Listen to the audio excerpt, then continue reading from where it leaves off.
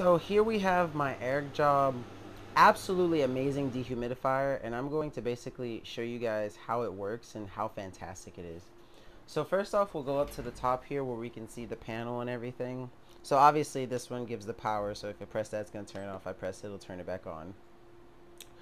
Right now, I have it set to basement, which it has these preset modes. Continuous will just continuously dehumidify, which you can hear it just came back on. But sleeping area has a set to 55 humidity. Living area is 50. Basement is 45. So when you set it to these and the humidity gets set level, it'll turn off. But if you leave it on continuous, it'll just constantly dehumidify regardless of what's going on. Now, you also have a timer that you can set. And I'm going to go ahead and turn the fan speed down just so it's not as loud. But you have a timer that you can set.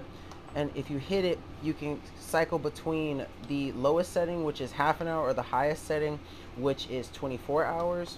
And so that's something that I think is really cool because you have the options to scale the time as you see fit. And as I showed you earlier, you have the different fan speeds that you can set. You have a filter button too, and what I like is that you have a mirage button, which if you look at the front of it, you can see there's nothing there, but if I hit the mirage button, boom, it shows you what the humidity level is currently at in the room.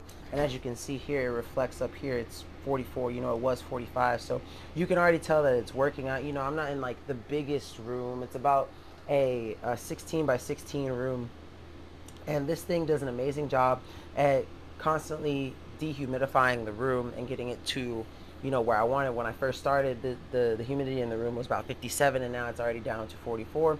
So this thing works absolutely fantastically, and it blows out really cool air too, which I really like.